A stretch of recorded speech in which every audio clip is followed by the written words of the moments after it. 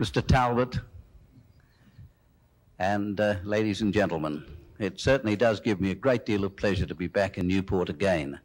I must say Newport's become very famous in our country. As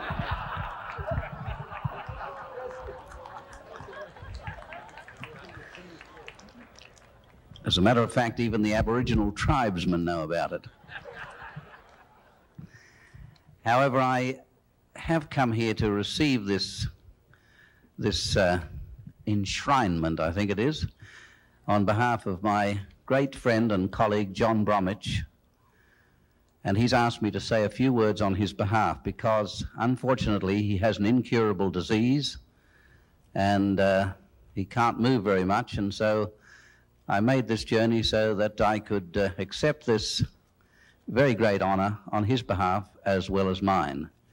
And I would like to say to all of you, thank you very much.